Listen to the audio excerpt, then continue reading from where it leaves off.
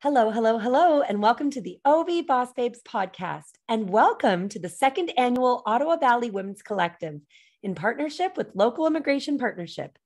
My name is Holly Molenaar, and I am the host and founder of the Ottawa Valley Boss Babes podcast, and most recently, Ottawa Valley Women in Business events. We hope that this is the last virtual event we hold, as we are greatly looking forward to hosting more events for women in business in person this year. Last year for International Women's Day, I met with several women across the Ottawa Valley for a panel discussion around how they were choosing to challenge. This year, we are breaking the bias on gender equality.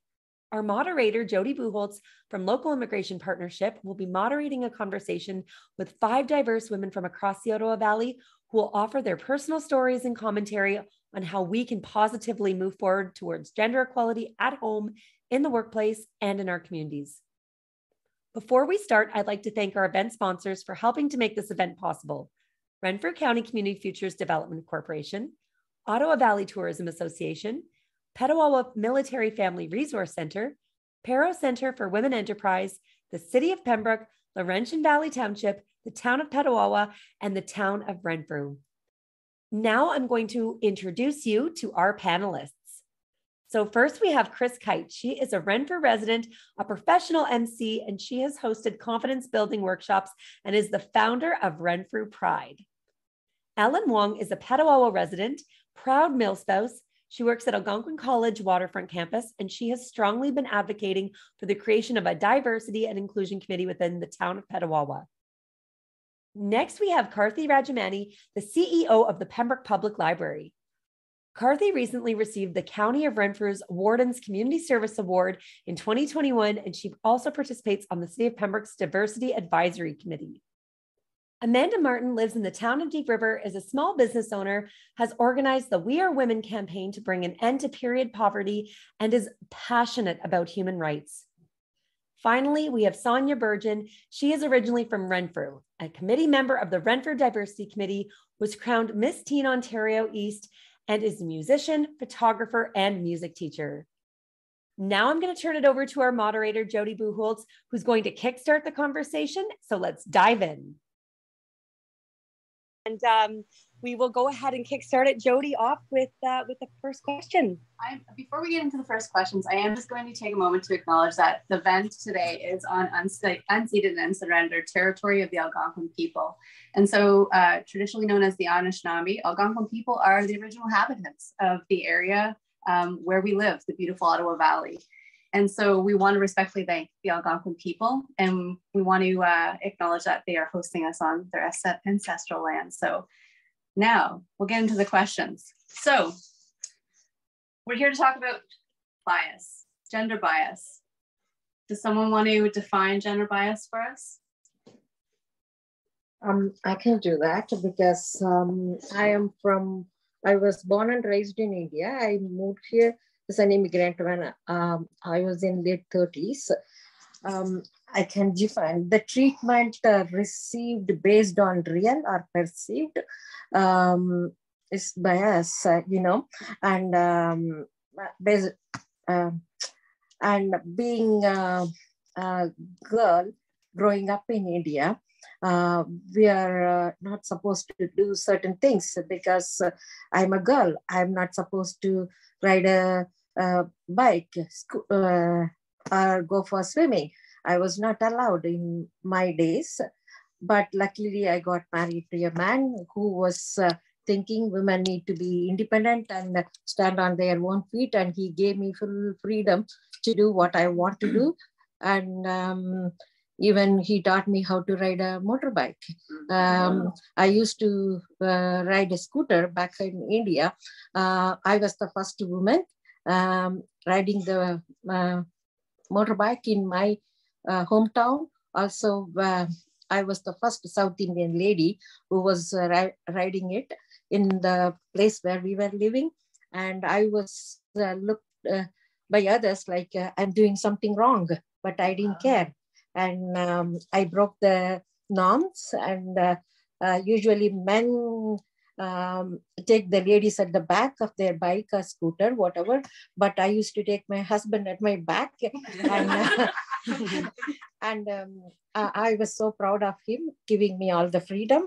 And he didn't treat me like a lady. I shouldn't be doing this and that. And he gave me full freedom, including financial freedom. So I'm very grateful. I knew you had a wild side to you. That's so important, though, to have a partner who is going to support, against gender biases, right? Like women in the kitchen and men doing outside things. And I feel like that's really important, that you have somebody who understands that equality in households. Yes. Yeah. And I was not even allowed to go for swimming when my parents said, oh, no, you cannot go for swimming. And I had 3 brothers, and they all learned how to ride a bicycle and went for swimming and all that. I didn't get a chance. But after my marriage, I did everything I wanted to do.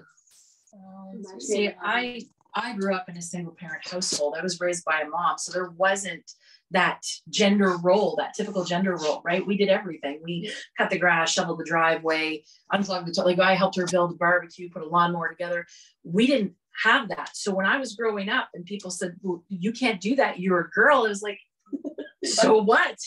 I played sports. I played baseball, volleyball, basketball. And I remember one time a guy saying to me, you throw like a girl. And I remember saying, I bet you wished you did too. Like it just wasn't something that I grew up with. So when I became a single mom raising my son, we didn't have those gender roles in our household because, you did everything. Yeah. And now I'm in a same-sex relationship. So again, gender roles have just never been a part of my life. And I will be honest, it confuses me when I hear people say things like, well, here's the blue chore list and the pink chore list. And I was like, what are you talking about? So I had a very different experience than yourself. So yeah. I think also anybody who is a military spouse knows, like, there are not going to be roles that you don't do because your partner is away a lot of the time, right? Like if it's taking out the garbage, if it's snow blowing the driveway that are normally going to be a blue type of chore in the house, sometimes your partner's not there. And same goes for me. I travel. I'm a recruiter for a college, right? I get to travel all the time. I'm not there to do my husband's laundry and cook and clean every day. And that's really important, is that we continue to break those biases in households because our children see that. And, Absolutely. That's something you remember. Cooking is not women's work. Doing the laundry is not women's work. That is a household responsibility that everybody shares. And because that's how I grew up, that's how I raised my son. And now my partner and I, we split responsibilities based on what we like to do. So I actually would be doing what used to be traditionally gender female roles. I love to cook. So I do the cooking. Because of my injury, she goes out and cuts the grass and snow blows or shovels. Because we're a same-sex relationship, it's amazing the assumptions people put on us. Oh, you're the female in the relationship. She's the male in the relationship. And that blows my mind that we have to pinpoint people into these gender roles, which in the LGBTQ community is why we feel so much backlash when you have non-binary or transgender individuals. It doesn't fit those here and here, and people's minds just kind of explode. I like how, so we've touched on pink and blue jobs. This was something that was in my life as well. And I grew up on a farm, on a dairy farm here in the Ottawa Valley. And I think that I was very, very aware of space defining gender bias at a young age, because on the farm, it didn't matter what gender you were. The expectation was that you were going to get the work done. Mm-hmm. If you had, if you weren't physically capable of doing the work, you figured it out. Yes. And so having that on the farm, but then in the home, that's where the pink and the blue jobs were. So, that you did the cooking, you did the cleaning, but the expectation, as soon as you went outside, you're capable of cutting and splitting wood and piling it and, throwing bales of hay and all of these things. And I just remember thinking, this is interesting. Why, what's the difference between there and here? that difference. So it kind of made me smile a little bit when I heard the blue and pink jobs, because that's exactly kind of how it was in the home, which is interesting. So who do you think is responsible for taking action on women's issues? Is it everybody? Everybody? And I think in terms of action, I think this is the type of action that is necessary to not only have conversations like this, but also talk with young people about your experiences, right? Like maybe a child that is raised in a traditional household with a division of traditional responsibilities of mother or father, if that is the dynamic in the household, maybe they don't know anything else. And just to have that exposure and to have that understanding that not every household is the same, and these household responsibilities are dependent on what your preferences are, or what you're able to do, or what you decide to divide up between those members of the family. So I think that in terms of action, I think this is the type of action that needs to happen, to share those stories, to talk with young people. And that's when we're able to sort of empower kids to think differently about the ways in which they grow up and the things that they want to do in the house or at work or wherever. To add on that, gender studies doesn't usually show up in education usually till college or university. Yeah. You might touch on it a little bit in sociology or something in high school. So maybe gender studies is something that should be introduced at a younger age, because I mean, we did have, and not to get into too many political sort of things, but we did have a sex education program in place that would talk about gender identity and gender roles and such like this. And that just kind of got pushed to the side.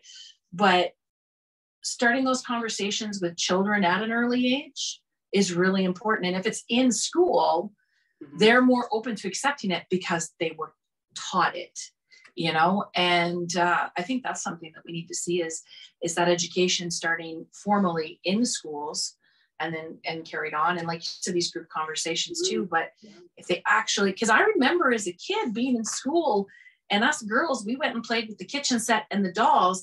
I wasn't allowed to play with the trucks. Excuse me? Oh, I think so. Like, you know what I mean? Yeah. I received Barbie dolls as that's what we were taught. Yeah. You know, so my kid got Barbie dolls when he was a kid and Tonka trucks. Barbie doll was a construction worker in our house. Yeah. But I think the other thing is, so I have a colleague that works closely with diversity and inclusion and consulting, right? So she would go into firms and discuss how they can be more inclusive.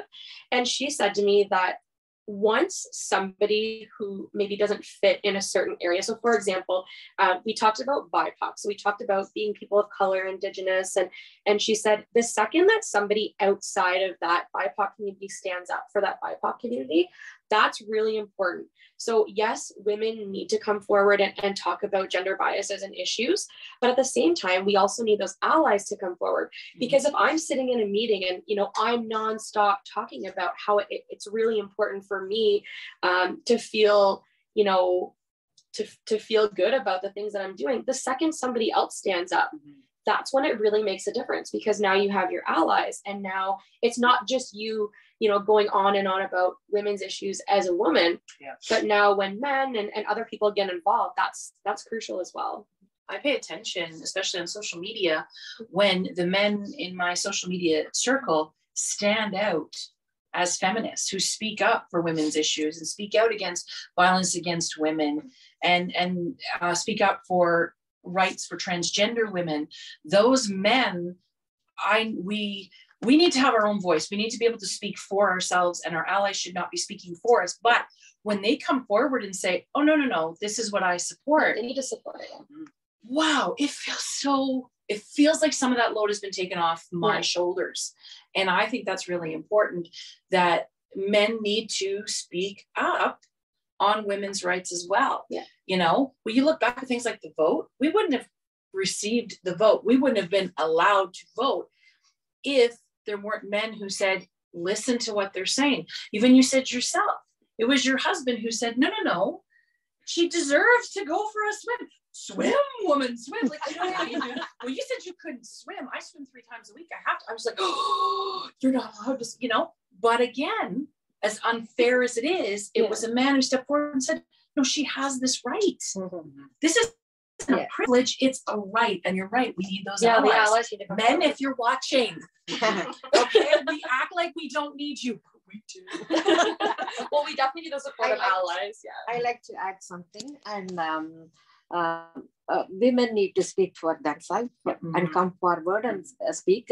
And sometimes women are enemies for women, and we have to break that. And if somebody is speaking up for themselves, for doing something different than normal, we have to support them instead of pulling them backwards. We need to support them and encourage them to go forward. That's the point I like to say. And you're right. When I say like we need those allies, don't speak over us, but support us. Yeah. Give us space to say what we need to say. Yeah.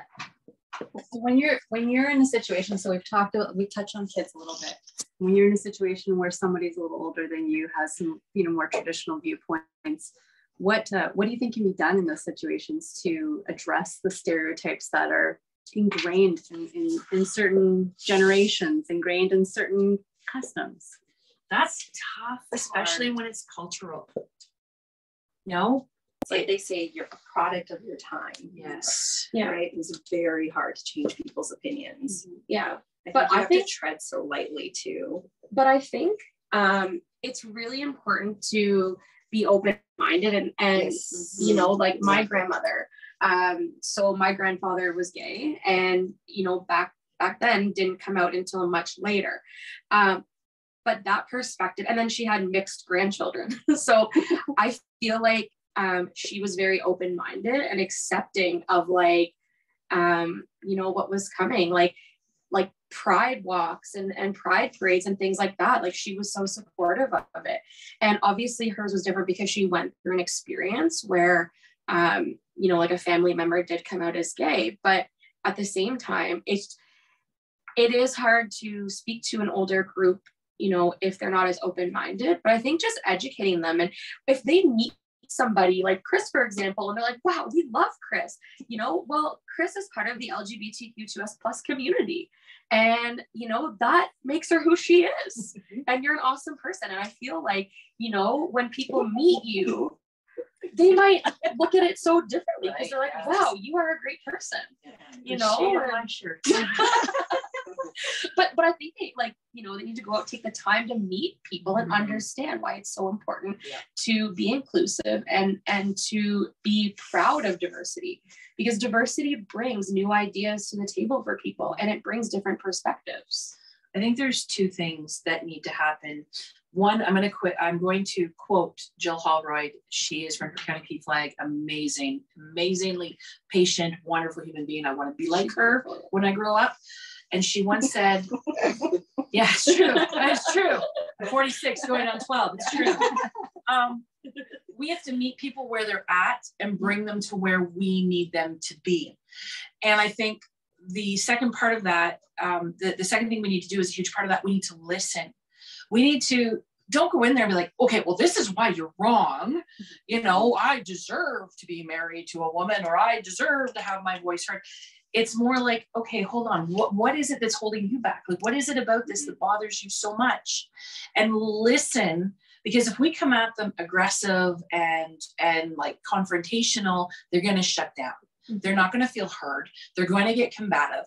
So I think meeting them where they're at, listening to their concerns, and having a conversation with them like we're not better than them. Do you know what I mean? Understanding why they feel that way. Because once you know why they think the way they think, you might be able, you'd have a better opportunity of possibly opening their mind. I always tell people, I'm not trying to change your mind, I'm trying to open your mind. Yeah. And it could be a bias that they experienced, or that they just believe in. Yeah. And I mean, again, when I said it's a cultural thing, I'm white, I'm Irish, I'm LGBTQ2S+, but I certainly wouldn't go to a BIPOC individual and say, the way your culture treats you is wrong. Way to just insult their entire upbringing. Yeah. And that's where we have to be careful. And I think another thing we need to ask is, well, what would you like? What do you want? There's no easy fix except for kindness and communication and being open to listening to why somebody is where they are. I think. I used to have really great conversations with my nan.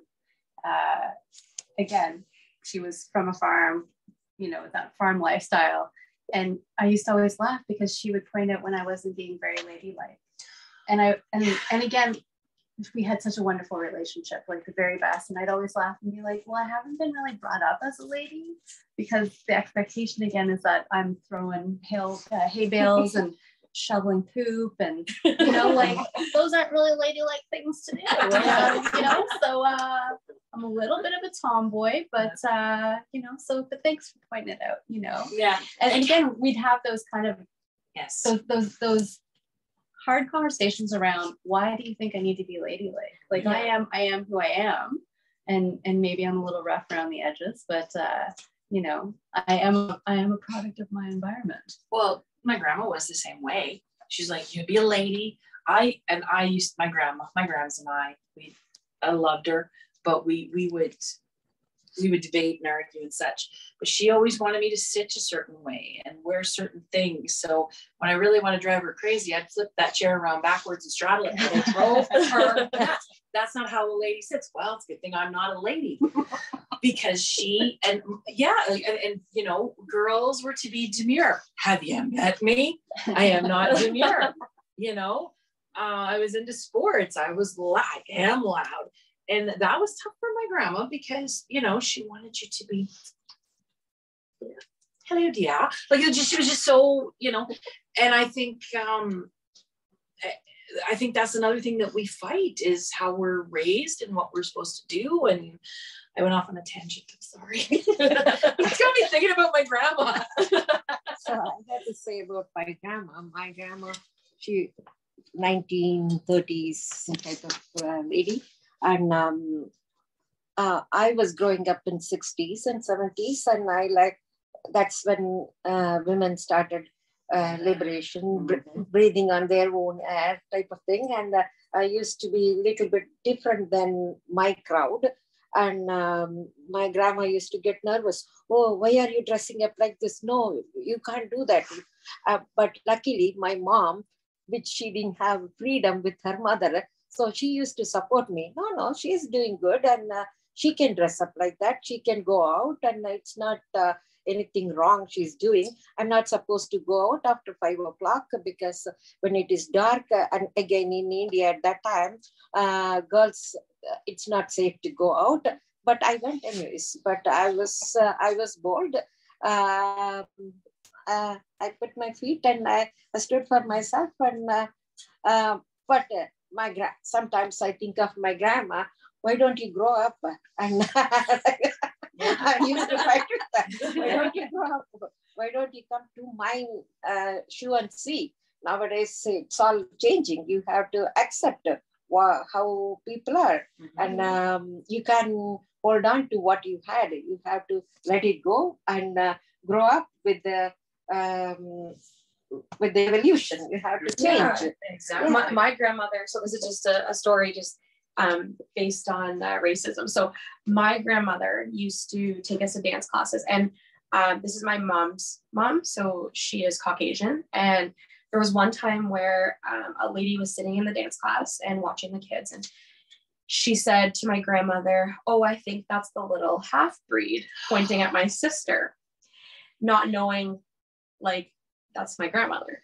My grandmother stood up and said, "That half-breed is my granddaughter," and walked out of that room. So I feel like, you know, coming from like just the background that we have of a multicultural family, you know, like that's really important that she stood up and said that. And she's been with me several times where people are like, "How is that your grandmother? She's white." And I'm like, "How is that any of your business?" Number one. And number two, like, I'm mixed race. So, you know, it's, and that's why I don't buy into the whole it's their generation. Yeah, you know, because I've had conversations with individuals in their 70s and 80s who think like I do. Yeah. And then people my age are so narrow-minded and intolerant and unaccepting. So I don't buy into that generational crap. I think that's saying that word gently. Yeah, but a nice like point that you made is that we are conditioned to sort of have certain perspectives about what people should do based on their genders. And I think that in connection to your point, we need to really encourage people to be self-advocates and express, like you said, what we want to do. And at the end of the day, like if someone wants to do something, someone wants to be an engineer, but they're a female, do it. If someone wants to be a teacher, but they're a male, do it. Like all of these ideas and perceptions that people have of certain career paths, even just to encourage them to advocate for themselves and what they want and pursue what they're passionate about. And I think it's also really important. And I'm not trying to pull, again, generation cards, but I remember a conversation a few years ago coming up on social media about pay equality. And there were young women, millennials, who believed that pay equality existed, were completely out of touch with what unfairnesses still exist for women, like all women, transgender women, they didn't know where they came from. They didn't know what was fought for. They didn't know that once upon a time, if they showed their ankles, they would have been called horrific names and scandalized if they wore pants, heaven forbid. So I think that's important too, is learning where we came from and what restrictions we used to have, right down from fashion to rights to my grandmother was 15 years old before she was recognized as a human being in the eyes of the law. I couldn't believe that. And there are younger generations right now that don't know that once upon a time, they wouldn't have been able to own land. They didn't inherit their estates or their money. They had, and they equate a lot of that to other cultures around the world. And that's so unfair. I'm like, but that used to exist here. And if we're not careful, if you don't learn the history, you're going to let yourself be led right back to that kind of thinking. And I think that's really important as part of the education process you were talking about. We need to educate ourselves and educate future generations what the past generations fought for, so that we could be sitting here today in pants, showing our ankles, showing our arms if we want. Like those were things that were not allowed. And we drove here, we wouldn't have been able to drive. Oh my gosh. Oh my gosh. Well, and I mean, back in the day, we'd all be here talking about our children and our households, and the men would be drinking their brandy in the other room, talking politics. We weren't even allowed to do that. So understanding what we've gained is really important to move forward. We don't want to dwell on the past, but we need to learn from it to move forward. And I think that's important too. And so how do we lobby for change like that? Because we've talked about the school systems, we've talked about there being a lack of an opportunity at a young age for kids to learn. How do we lobby for something like this, the curriculum to actually be created and implemented? I mean, there was pre-COVID, sort of COVID, there was around sex education. That the rollback to I think it was 20-year-old curriculum. So if we've got an Ontario school system that is using out-of-date sexual education information, how do we get them to look at the need for the type of education necessary in the school system so that we have empowered boys and girls and non-binary kids coming up in the world who know what the history is and who can move forward to have a voice and to demand equality? That's looking at sex ed, like when I did it, we were split into groups, boys and girls. Boys didn't learn about periods. That was a girl thing, right? And we're paying $6,000 like through our lifetimes for that supply of period products. So why don't boys have to learn about it?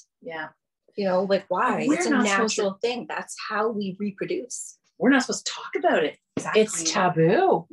Like when I started doing stand-up, we were told, I was told like as a female comic, there are certain things you don't make jokes about. And one of them was your periods. you don't talk about your period. So what do? I get up on stage and I say, so I'm not supposed to talk about my period because guys, it makes you uncomfortable. But you'll watch the opening scene of Saving Private Ryan over and over again. I live it every single month. There's bleeding, there's bloating, and there's a little crying, let's be honest. Because it's you know, we're embarrassed if we get a spot of blood on our bed sheets. These are things that need to be normalized. Yeah. And that's important. And you're right. I'm so glad you brought that up because I haven't had a good period of talking forever. I remember being in high school and I was on the phone talking about how I hadn't had my period for like 7 weeks. And I was really worried. Like I knew I wasn't pregnant. I was still a virgin, but I got off the phone and I was like, well, who are you talking to? And I told her the guy's name I was talking to. She's like, you were talking about your period with a man, like with a boy? Yeah. Well, yeah, like why not? He tells me when he was actually like kicked in the, in the groin. Yeah. So when I raised my son, I raised him to be comfortable enough to go to a store and pick up pads or tampons or, and you're right, we were separated. In high school, in elementary school, we were kind of all together, but they didn't talk about periods. It was in our gym class. Yeah. Our female gym class. This is stuff that needs to be, because now when you talk transgender, men have periods too. Yeah. So this is something, this is a great time bringing this up. There's a small initiative or a larger initiative going right now to change it from feminine hygiene products to menstruation products. Okay. Because men have periods too. And that makes people go, what? Yeah. But if someone is transgender and identifies as male but hasn't had any kind of surgery, yes, they're going to have periods. Yeah. Yeah. So we need, normalize. Or we could just call them pads and tampons. Exactly. Well, yes. They're called condoms. Like, why can't we just be like, those are periods? Yes. Tampons, we need them. Yeah, absolutely. Yeah. Wow. Well, so I do want to know a little bit. Mandy, you ran the We Are Women campaign. This seems like an appropriate time for you to share a little bit about that campaign. So I started it back in December, like just to coincide with Christmas and everyone's in a giving mood. I used it with my bakery. So I have my bakery and I have my business, but I want to use it to spread good. Mm-hmm. So we collected about $1,500 worth of menstruation products for people with uteruses that can't afford those period products. Wow. Amazing. So, and we donated them to the Deep River Food Bank. The reason why I started it was because I saw they were in need. Yeah. And then it got me thinking, I'm like, wow, like I remember there was a time in my life when I couldn't afford it. Like, was it gas or was it to get tampons, Yeah. And there is an initiative called Tampon Tuesday. And I remember bringing it up at a work meeting, our Monday morning meeting, and they all burst out laughing. And I'm like, why do we find this so childlike? Yeah. Was it Tampon or Tuesday that they found funny? I think it was the Tuesday. I think it was Tuesday. I think they would have been more receptive if it was Tampon Wednesday. Freak out.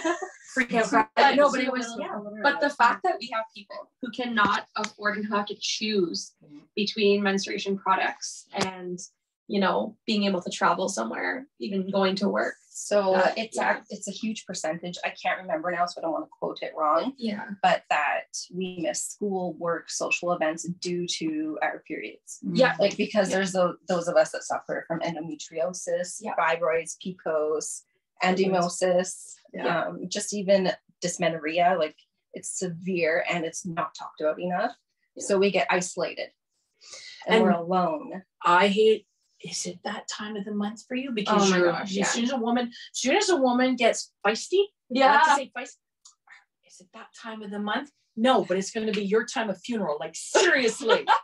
But I remember missing school because my periods were so excruciating. Yeah. I would vomit. I had diarrhea. These are other lovely topics.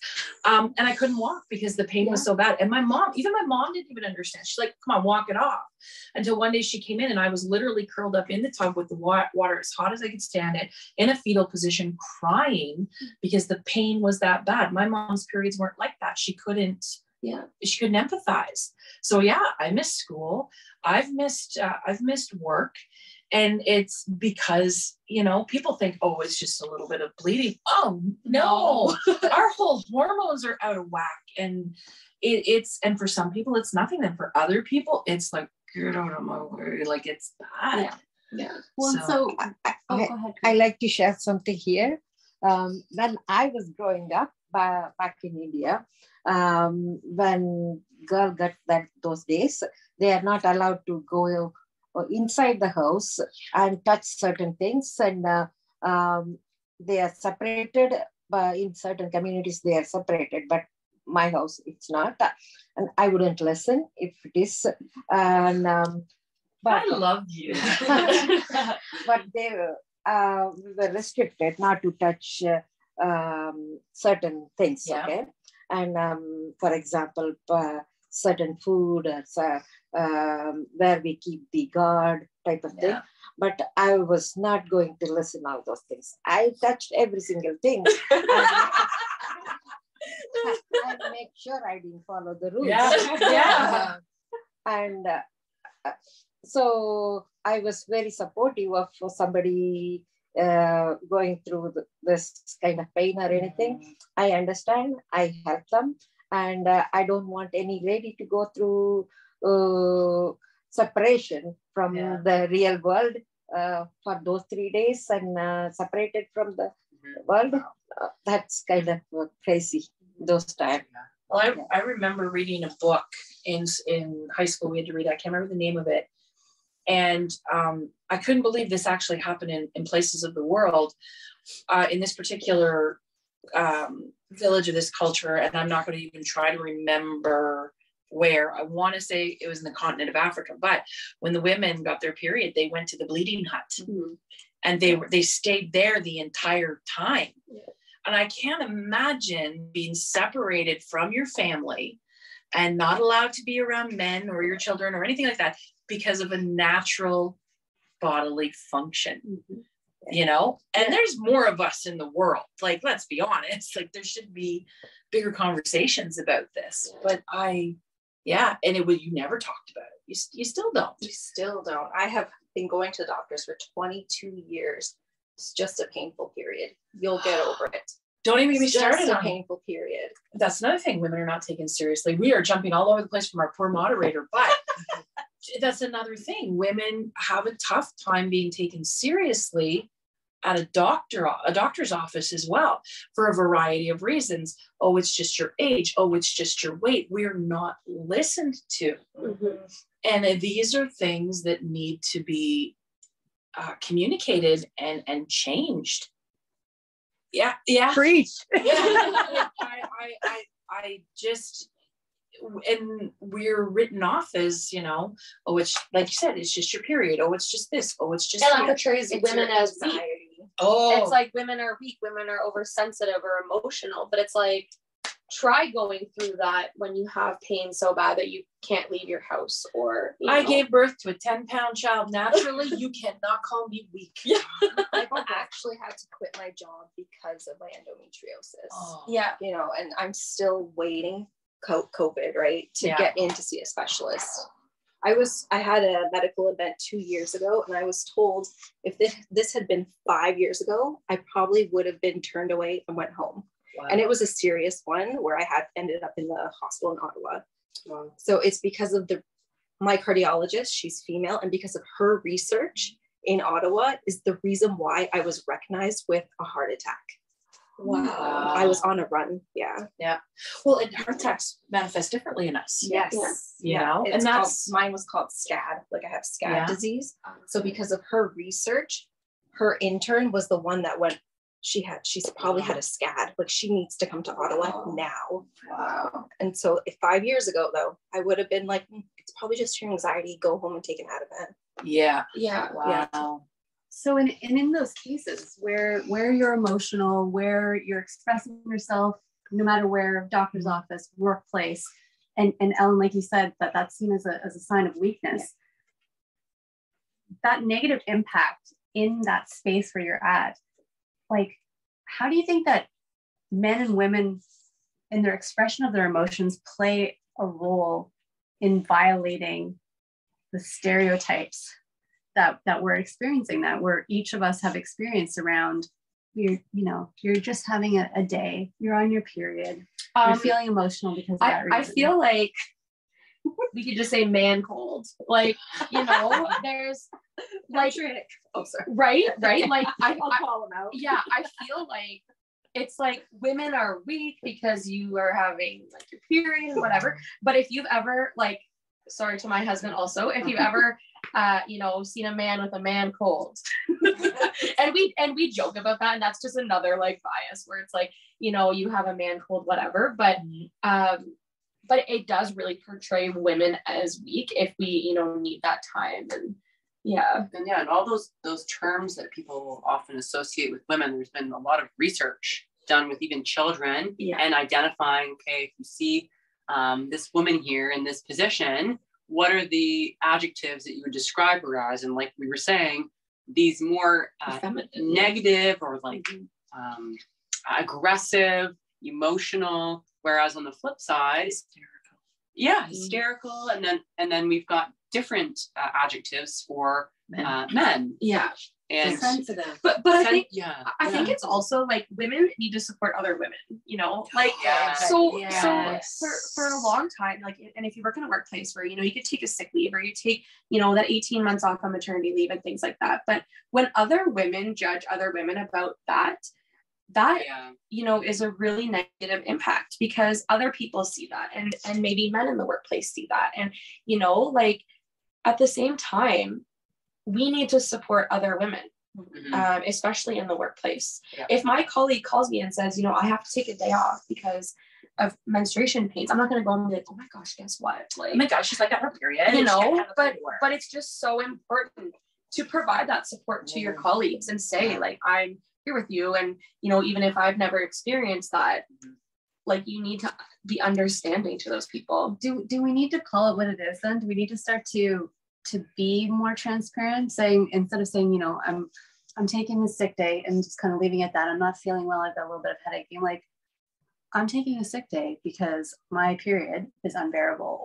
And again, I know that might come across as being a little maybe unprofessional depending on who you're saying it to. Yeah. But really just like calling it out to say, I'm calling this what it is. Mm-hmm. I need a day. And maybe that is what it is it's like you're open about it. Like, I'm taking a period day. I'd love to call into work and say, I'm surfing the crimson wave. I'll see you in 2 days. Like, and Flo was staying. Like, you know what I mean? Like, that would be awesome. And actually, you know what? That goes back to the whole work thing. We shouldn't even have to say anything for any reason. I'm not coming in today. I'm sick. I think most workplaces, you're right. Normalizing.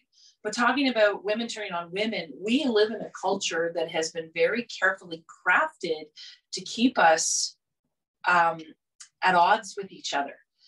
Because I first of all, I'd like to say for a long time I thought feminist was a dirty word. I was like, I'm not a feminist, I'm an equalitist, because apparently that's a word. And I didn't understand what feminism was until about maybe 10 years ago when I started paying attention. So my people might say this is the angry feminist in me, but we live in a culture, in a society where it only I want to use this word, behooves. You don't know what it means, but I like how it sounds. It's to men's advantage that we don't get along. We're constantly compared to each other. Yeah. Our intelligence, our beauty, we have been taught to, if I'm a professional woman, I've been taught to judge the woman who decides to live the traditional role of staying home and taking care of her husband and her children. The woman who decides to be a stay-at-home mom has been taught to look down on the woman who's at work and not there for her kids all of the time. We are pitted against each other 100%. Because it makes us easy to manipulate. And I say that because I don't get to talk about this often. Prior to the introduction of certain religions, without getting into religion, we had a large matriarchal society around the world. Women were the cultural leaders. We were the spiritual leaders. We were the political leaders. That's why certain religions have worked very, very hard to diminish our importance, our intelligence, and our role in society. And we have been taught to be catty with each other instead of supporting each other. So when we put other women down for what they wear, you want to wear a mini skirt that shows me your thong, go for it, lady. I love it. Do it. Do what you want. Wear what you want to wear. Yes. But we have been taught to judge each other based on what we wear and how we act. If we are sexually active, well, now, I don't know if I could say this, they're sluts. You know, if we're wearing the wrong kind of clothes, you know how many women I have heard say, well, she's asking for it. Oh, did that come from your mouth? Don't even. But that's how we have been taught. We've been taught to judge each other, because if we ever got our act together and supported each other and grew together and stood together, the powers that be that benefit from us being easy to manipulate would be, they don't want that. They'd be terrified. So that's why it's so important that we put an end to this gender bias. The newest thing is the TERFs, the trans exclusive radical feminist. Because as soon as we as women welcome transgender women into our fold and support them, we've just strengthened our resolve. We are pitted against each other. Yeah. And the sooner we see that and put an end to it, the more we're going to see our world change and more doors open for us, more rights for us. We're going to have more women in places of power. We're going to have little girls who see a woman run for president and not be called horrible names by some man who's afraid of her. Chris for president. Yeah. You got it. But I think like building on that too, like mothers also, like that happens a lot with motherhood, right? It's like, if you don't breastfeed, well, now your kid doesn't have, you know, certain antibodies and you're not close to them. Yeah. And if you like formula feed and, you know, and like you said, stay-at-home moms, not stay-at-home moms. And it's or like, it's a nonstop comparison. Or heaven forbid, choose not to be a mother. Okay, that's a big one. Like, that's a big one. Yeah. Weird. Like, judge. Yeah, judge if you choose not to be a mother. Yeah. You'll change your mind. Or maybe when you meet the right person. But you'd be such a good mom. Yeah. They'll be lonely. Don't you think it's selfish of you to not bring a life into this world? I'm sorry, have you met this world? Like, but no one says that to men.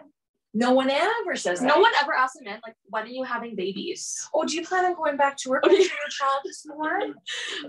But I think, like, so I remember when we got married. Sorry, a little aggression. When I got married 4 years ago, someone wrote in our guest book, have lots of babies. And I was like, oh my goodness. Like, someone wrote this in my wedding guest book. Like, we had just gotten married. And I think, like, it's a never ending, like, okay, you start dating somebody. When are you getting engaged? Well, when are you getting married? When are you having kids? When's your next kid? Okay, now when's retirement? Like, it's like a nonstop like, pressure on women.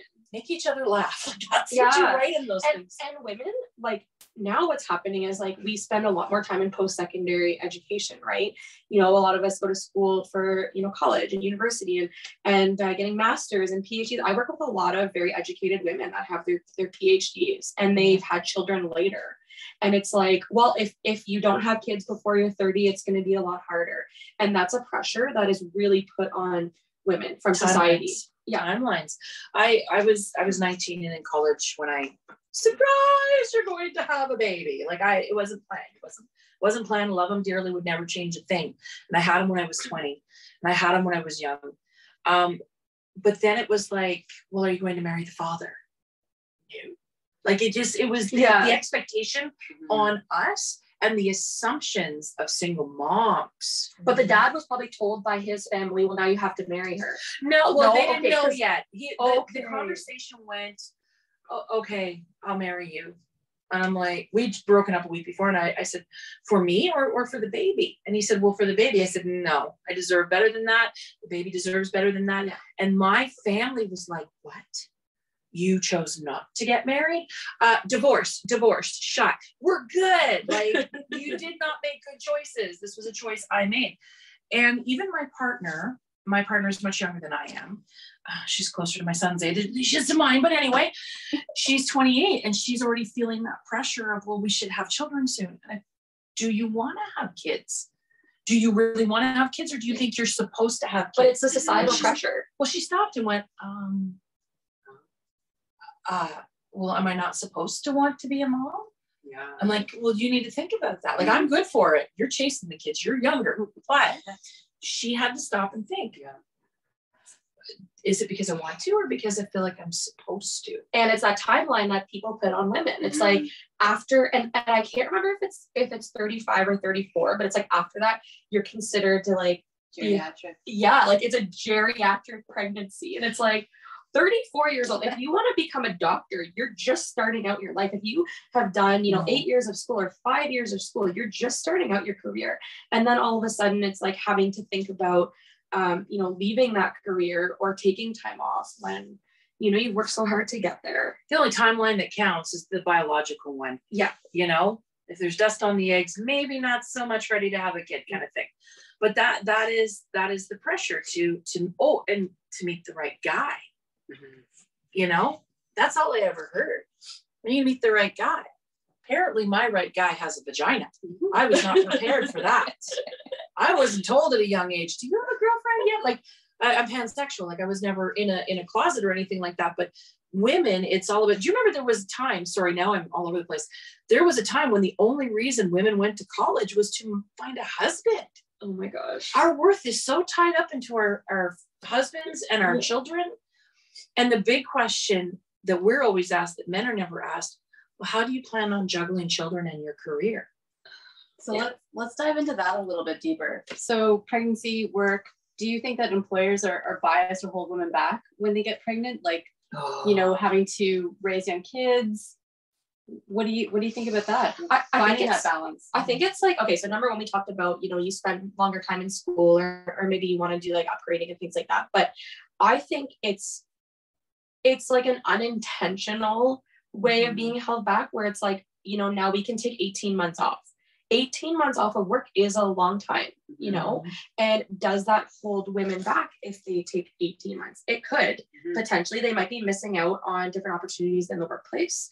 But I think it definitely does happen, whether it's like intentional or not intentional. It's just like, because women are expected to take that time. And if we lived in the States, you literally get like six weeks off and it's like, you're back at work, So I think number one, we are lucky in Canada that we can take the time that we need off, but I think it definitely could have impacts on our work. But there has been some forward movement. It's now parental leave. Yes, that's and great. And split it. The other parent, I almost said husband. The other parent can take time off as well, which is just as important. I think it really depends on the workplace. This is not something I can comment too strongly because I was in the middle of college when I had my son, and then I was a single mom. So like I worked. But I had a job where I worked in the evening from 4 until 9 o'clock at night. My son was, 11 or 12. He would come there and have dinner with me. My workplace, it was the rec center here in town. That was cool. They'd like, yeah, he can come. He could come shoot hoops if he wanted to. So that was an inclusive and flexible workplace. At the radio station, would my son have been able to come in while I was doing the live weather? I don't know. But what was really cool, it doesn't answer the question, but I have to share this. I was interviewing someone and they nursed their child during the interview. Oh my gosh. And I was like, this is a cool experience. So I think it depends on the workplace, that particular question. And I'm not one who can comment to that. I would like to think that there's more, actually I can't speak to my workplace a bit because there are moms in our workplace who have had to take time off, even just when their kids are sick. And does that affect promotions? Like, does that affect, What if you're the mom who's always taking time off for appointments, PD days? Do you think that's frowned upon by employers? See, once again, I think women need to support women. Like it's okay if like my colleague needs a day off because their kid is sick. Like I'm not going to judge that person, but I think a lot of people have that mentality where it's like she has kids. Like just because I don't have kids, like and like with COVID, there's just been so many issues around it where it's like, okay, now kids have to be at home from homeschool and like, who's going to be doing that? And if you have to isolate. And I just feel like when women support other women, that's how we break that bias against, stigma of like, oh, that person's missing work again because their kid is sick. I think the employer plays a role in that too, though. Yeah. Because I have a friend right now who does not have children, has elderly parents who are unwell. And when they have to work on the weekend, I'm not naming the place or the person, but when they have to work on the weekend, certain people won't be there. And my friend will be like, well, how come they're not here? Well, they have kids. Yeah. My mom has breast cancer. My father has this. And so she doesn't get the same freedom as the people with kids. So that makes her resentful towards people with kids. So I think the employer plays a role in that as well. But I can speak again I will say my FM, because our boss has kids and his wife is a professional. She's a teacher. And there were times he couldn't come into the office because of his kids. So he has more empathy and understanding to the parents in our building. And I'm going to say it that way because sometimes it's the dad that's got to go. And, so I think in that regard, employers can take the lead and implement change and a healthier environment. They have the power to remove that toxicity that pits parents against non-parents. And that's really important. And I think it could be like using your own sick days where like if your child is sick, right, or like having a personal day or, whether they can add it. And I work in a unionized area, right? So, we're very open. We're very, like there's no questions asked. If you need the day, like you need the day. And that's, it's a really positive environment. So I think, but they have made that positive environment because once again, a lot of our managers have children. A lot of the managers are professional women and it's, and I think that's the argument for promoting women. I remember doing a story on CNL, at the time it was AECL, and it was a program that they had created in Chalk River where they helped train women so they could be at the position they needed to be to get the promotion, right? Because there's that argument, oh, she's just promoted because she's just a woman, like they need more women. Well, no, they'd make sure that they had the skills and the tools because it was their belief that when you saw women succeed and excel in a career, it encouraged other women to participate or to not participate, but to strive for those goals. So I think that's also important. This is why it's so crucial. Visibility, representation matters. Women need to be in these positions to show the younger generations that they can do it, and I think that's really, really important in regards to the workplace and eliminating these issues for parents and for women is to get more women up into positions of authority in places where they can make change. Yeah. And it's only to be better for the workplace. I would like to add to this. In my workplace, one of the employee has a younger child and we were all always supportive whenever she takes off for the sick or something. And so we have to be supportive of other women, then only we can go forward and break this bias. And Karthi, so you're the CEO of the Pembroke Public Library, and librarians are kind of seen as a female role. Yes. What are you doing at the library to address a little bit of a counter bias? And we have one employee, male employee, and whenever possible, I'm recruiting the students, employees, male, and I like to break the bias because predominantly librarians are all women, and I like to break that. And so I have currently 2 male employees at the workplace. Good for you. COVID. We're like, I feel like we are almost at the end of it. I feel like it. I also feel like I might have just jinxed us. I don't know. Because I feel like we were almost there before. But so talking about pregnancies, talking about moms, dads, do you think that women have been disproportionately affected over the last 2 years with COVID and work, life, everything balance? What's the last 2 years been like? I think so. Like when a child has the sniffles and can't go to school, I can speak to a particular family without naming names. They're divorced, shared custody. And when the mom has the custody and there's sniffle, like she'll stay home. Whereas he goes to work and gets another family member to come in and look after. So I think that it may have had an impact. I think that there's an automatic expectation that the moms will be the ones that, you know, walk away from their career for the day, because there's been this cultural pressure that men's careers, they're the breadwinners, they're more important than the women in the workplace. Plus, as moms, we feel like bad moms, we're not there for our kids. And you know what I mean? Like, I know if I ever had to go to work and had to send my son to my mom's, I was like, I should be looking after my son, but I don't get paid if I don't go, and then we don't eat, and that's a whole other problem. But I first of all, I have a son. You don't have children. I'm not trying to out anybody. I want to know, like, if there's other. I'm not trying to out anybody. Oh my God. I don't want to speak on behalf of our moms. Is what I'm saying here. See, I knew this was gonna happen. Do fur babies count? Like, yeah, fur babies absolutely count. They get sick. See, I told you upstairs I was gonna do something stupid. The size 12 foot was gonna go in the mouth. I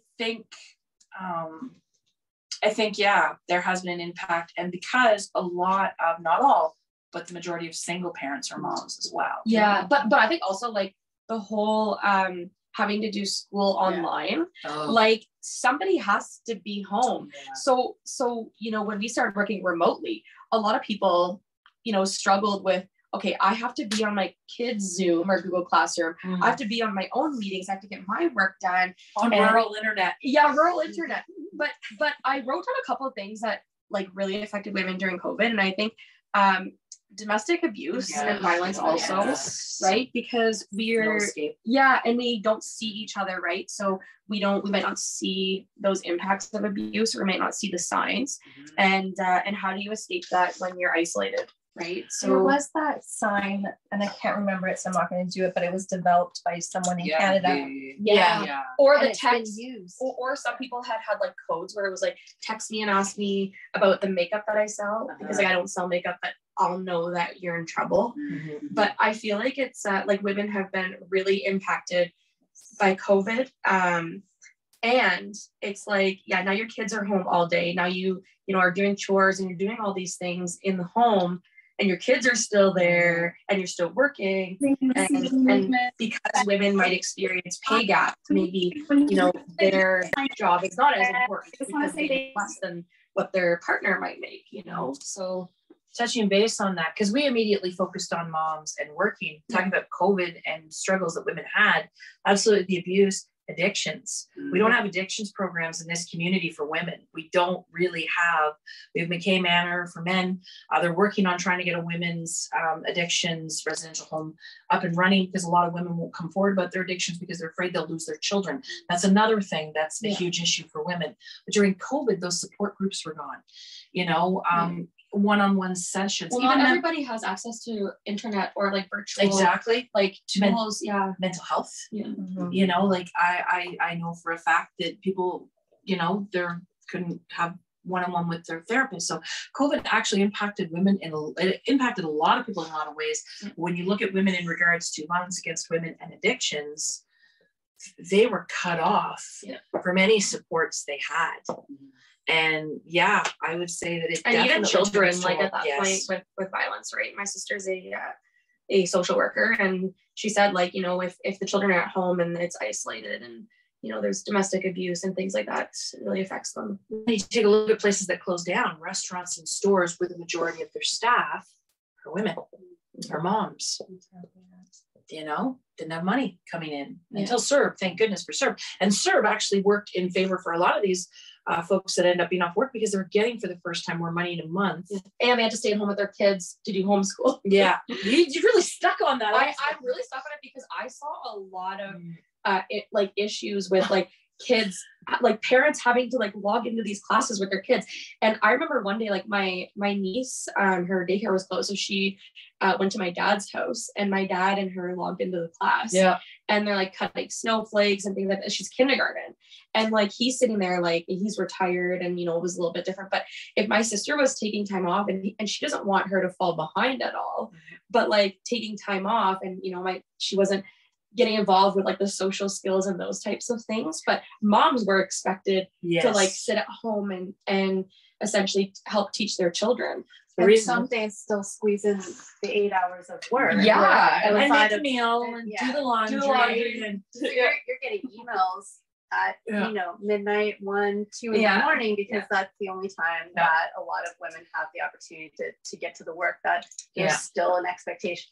I say expectation loosely, but still maybe a sense of responsibility to get it done. But I think we just like weren't prepared. Like COVID like just hit so hard, and it's like, okay, everybody's working from home. Okay, like now we have to like adapt our jobs to be able to work from home. And the only reason why I laughed, and I apologize, I have to explain, is because my mom looks after my nephews. My mom is 67, pretty much computer illiterate. Like she's not good at, and here she is trying to help my nephews with their homeschooling. Yeah. And she's calling me, make the program work. I'm like, I don't even know what it is, you know? So here's my mom. Every time they talked about like at home, online learning, my mom was like, there's a new grade. Like she just couldn't, you know?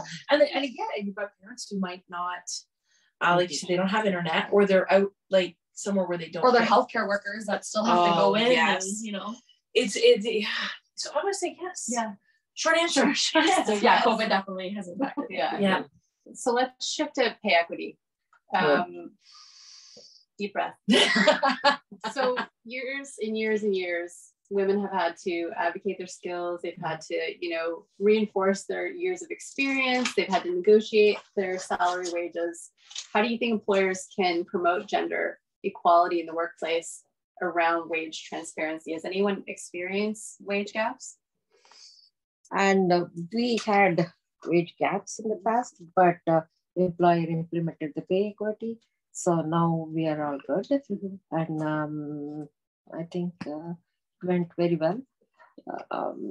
But we have to speak up for that. So why do we have to speak up for it? Because why do we have to ask for it? It was not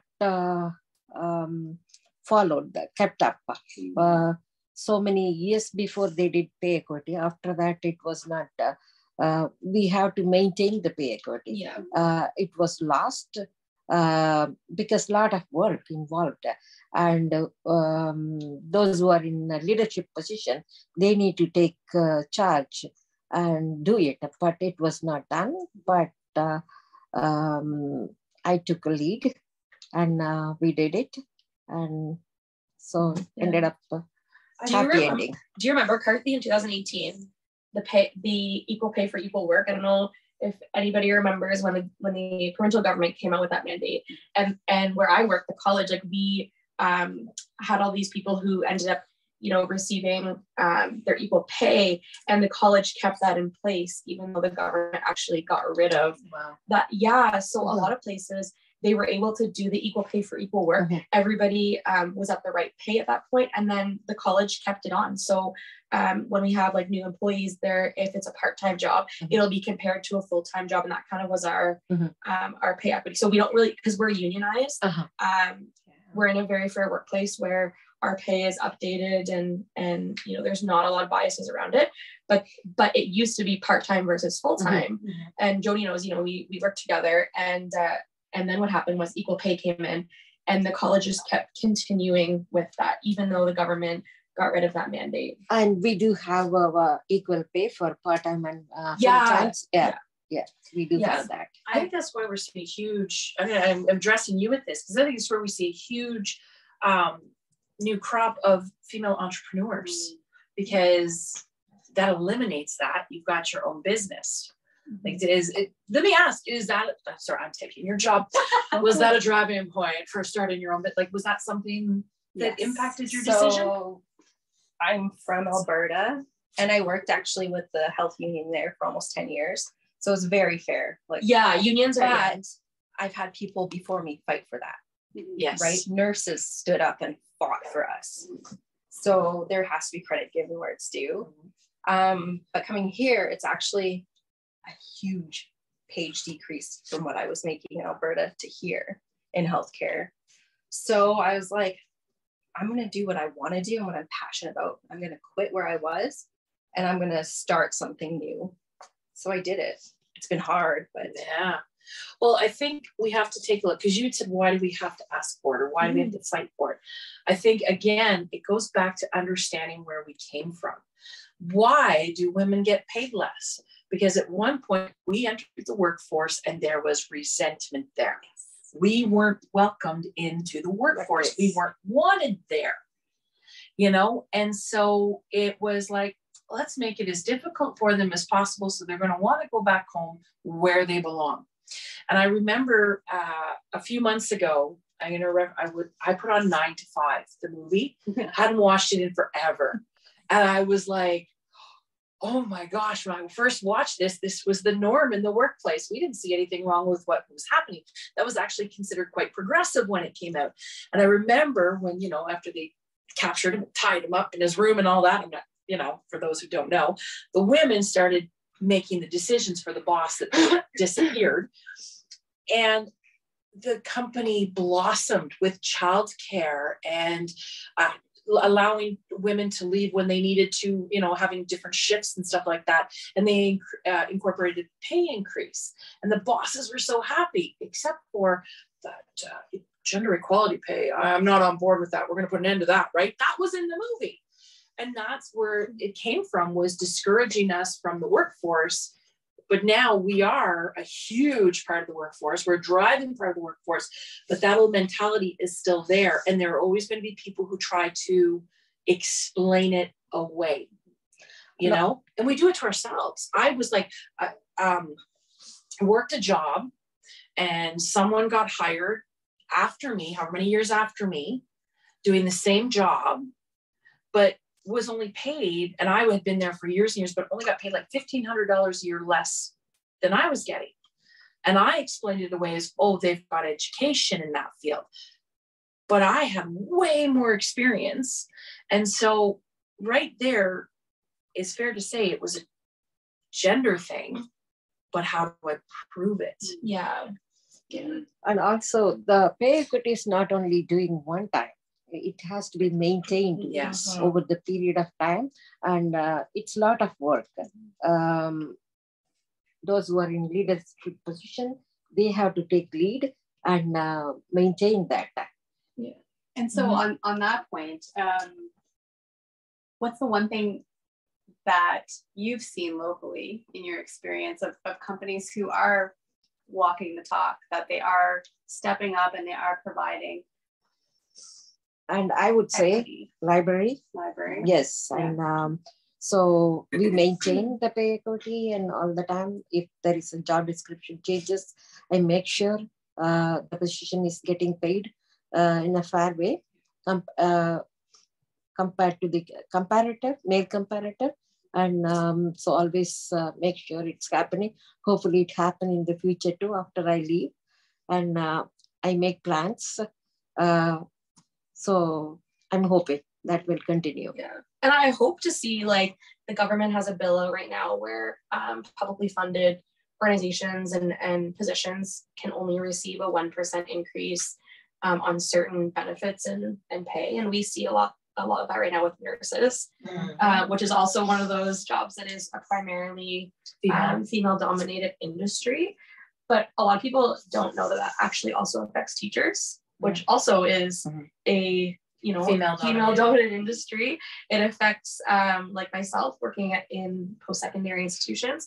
So hopefully that bill will not stay around. But right now, those industries can only receive a 1% increase. What? Which that's what the bill. So wait, this is in Ontario? I've heard yes. of this. Yeah, it's so, and what's happening is, so that's why like there was such a healthcare shortage, because a lot of healthcare workers could only receive that 1%, but it's also affecting schools and anything else. Is it like a COLA you're talking? Yeah, they reduced it, like, because normally the cost of living adjustment is 2%. Yeah. Yeah, it's 1%. Yeah. So what's happening is, like, someone like myself, like, if I'm at the top of a pay band, like, the only thing we could ever receive is 1% more, but it also affects benefits. So for example, if you receive, let's say $1,000, a lot for classes, $500 a year, you can only receive, like, when you renegotiate your contracts and things, you can only receive a 1% higher than what it was. So the cost of living is a lot. And then there's a lot of these female dominant industries that they can only receive a small increase. Yeah, it's a really big thing. I would like to give credit to, it's like Yeah, because like if you get sorry.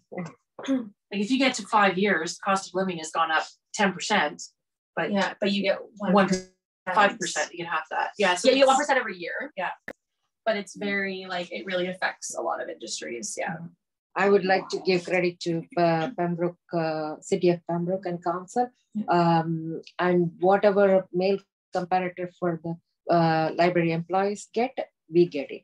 So all this, nothing changed. Yeah, and same with Algonquin College. Like I said, we have a really equal pay because once again we are unionized, and they did stick with the equal pay, equal work, and they continued that, right? And the board kept up with the city, and I would thank board for that.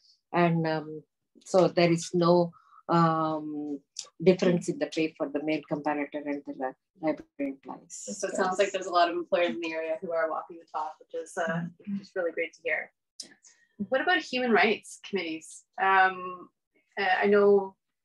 think a couple of you maybe have experienced human rights committees in your workplace. I don't think the college, like, they don't advertise like a specific committee, but we are very strong in human rights because we deal with students with disabilities. We deal with a lot of different things where it is a human right to have access to those services. So we do have an EDI committee. So we do have an equity, diversity, inclusion committee, which I sit on.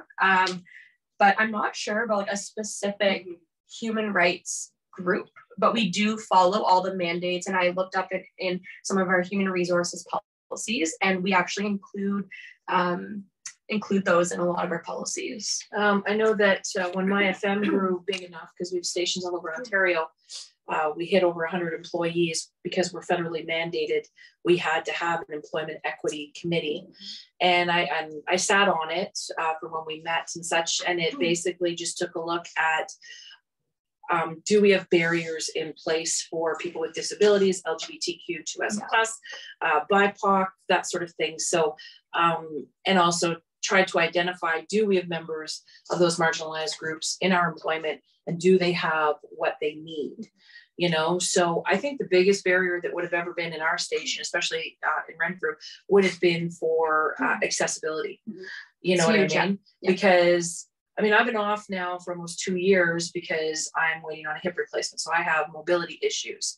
The washroom is upstairs or downstairs. You know, it's an older building, and that's something that I think my FM is looking at improving as we move forward. Right now in our Renfrew office, we don't have anybody who is in a wheelchair, but I know in one of our other stations we did, and they remodeled to make sure there was accessibility. So we do have an employment equity committee within our employment to ensure that there is no discrimination and such like that. And eventually we also had to take courses and training on gender equality and racism and things like that. So, and there were people in our workplace, because our workplace was predominantly Caucasian. We didn't have a whole lot of BIPOC. I know I'm like the LGBTQ represents kind of thing. So a lot of times we were reading these things going, well, you know, this couldn't happen because it never happened to us. But now we've been aware that it could happen to a marginalized person who worked with us. So yeah, and there's a lot of grants now, like to make buildings accessible too. Like I know when we built our new campus, we received grants to be able to, like, every one of our doors is wheelchair accessible. We've got the bathrooms that are wheelchair accessible and things like that. Well, I think Ontario has a goal to be completely accessible by a certain date. I thought it was this year. I thought it was this year too, but you know, so but I would say that there's still, around accessibility, there's some really kind of staple spaces that still aren't quite on the radar yet. So like breastfeeding stations, prayer rooms, things like that. We did actually, so our EDI committee, we did come up with like a couple of different proposals, but we do have a student who or a few students who use a prayer room, and generally they're Muslim students. So depending on the time of the day, like there's students that are using it now, which is great. That's awesome. We talk about, and I'm probably jumping a wee bit here, but we're talking about accessibility and putting things in place to make everybody feel included. My brother fought for them to put a changing station in the men's room at the Horton Community Center. Okay, that's important. Like, And so when we talk about breaking bias and gender equality, everybody just thinks, oh, women, they want everything. Once equality is there for us, it's there for everybody. You know, there are single dads out there. There are hands-on dads out there. They need a place to take their children to feed them. Might not be breastfeeding, but take them someplace. there are private. families with 2 dads. You know, exactly. And non-binary parents and transgender parents. Like, our world and how we look and who we are is changing, and we need to get our butt in gear to change with it. But yeah, I think that's what breaking the bias. We've been talking about all the issues for women, transgender women included, but breaking those bias can only benefit everybody. Because this is my favorite saying right now. As soon as you try to stand up for somebody's rights and somebody gets all ruffled about it, this is not pie. We are not pie. There is enough for everybody. Just because this person is getting a bigger slice than they used to doesn't mean we're necessarily giving you less. But it's perceived that way because there are people who definitely benefit and profit from keeping those biases firmly intact, in place, and in play. And those are the folks that are going to fight tooth and nail. And they might be the folks that use derogatory terms. Has anybody experienced any derogatory remarks? Has been called honey, dear, sexy thing? Yeah. Oh, I love you're one of those women that wear sensible shoes. Okay. My response, because lesbians. I'm not a lesbian, but lesbians wear sensible shoes. Okay. My response is, well, why wouldn't I wear sensible shoes? Like, you know, but that's, if I'm in a debate with someone on social media and they go to my profile to creep me and they see a picture of me and my girlfriend, oh, you're one of those. I'm sorry, one of what? Like, you know, so yeah, I've had stuff thrown at me. I've had people, because, and this is another thing with being a woman, when you're debating on social media, I'm suddenly hysterical. Calm down there, sweetie. I'm sorry, I'm not worked up. I'm sitting here eating, you know, my carrot sticks while I'm correcting your fake information kind of thing, right? We get, we've all been accused of it. And when we were talking about this earlier, I wanted to mention this. I'm sorry for dominating so much of the conversation, but even the term hysteria and hysterectomy sound so close. Why? Women were given hysterectomies when we were hysterical, because it was believed at the time that our wombs were wandering our body because we didn't have a child or this or that. So that's why hysteria is tied in with hysterectomy, why they come from the same root word, because we're hysterical. Therefore, take out their uterus. No, you want to make me hysterical? Take out my uterus. So anyway, I don't know where I was going with that, but I just had to share that little bit of information. I learned that in psychology. Or smile. Oh, Okay, yeah. It'll, if you smile, you'll look prettier. yeah. Oh, I wrote down a that stat. drives me nuts. I wrote down a stat, and it was, so 28% of women in Canada experience non-consensual touching in the workplace. Yes. And 89% of it say they avoid like taking steps to make those changes. Yeah, it happens. I think in terms of like the names like honey or sweetie, for me personally, I think it depends. It's a gray area. If it's something that I feel is happening too consistently and it's making me uncomfortable, that's when I would feel like this is not okay. But I've also seen it, like I'd be out with my partner and I would observe a cashier, for example, calling him honey or hun, and that doesn't bother me. Context is huge. Yeah.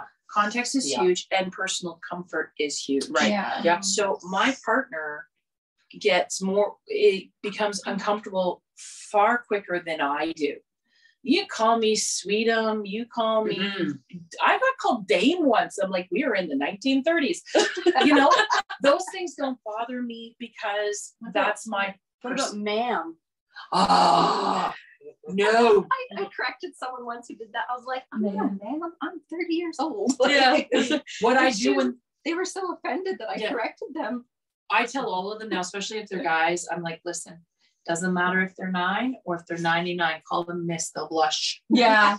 We all want to be missed, you know, but ma'am is a term of endearment, but she'll get more offended if someone were to say honey or dear or tell her an inappropriate joke, whereas I will probably laugh my butt off and be upset that I didn't think of it first. Yeah. So I do understand how difficult it is for people to navigate, because some people are okay with it, some people are not. Well, if there's even the slightest chance that somebody might not be okay with it, maybe don't say it. Yeah. Do you know what I mean? Know your audience, know who you're talking to. If you know me and you know I appreciate a dirty joke, Well, and you're a comedian, right? Like you are. I can take it. Like, talking about inappropriate comments, I want to go back. When I worked at McDonald's, there was someone who worked there in a position of authority. When we would crouch or kneel to stock the milk fridge, he would grab his pants and hitch it and say, while you're down there. This not okay. Right. Yeah. My response always was, get me a magnifying glass and some tweezers and I'll see if I can find it. Didn't bother me. I could hold my own. He didn't intimidate me. But other girls made them very uncomfortable. He said this to teenage girls. So these are the kinds of things when you do react, they're like, oh my, get a sense of humor. I was only kidding.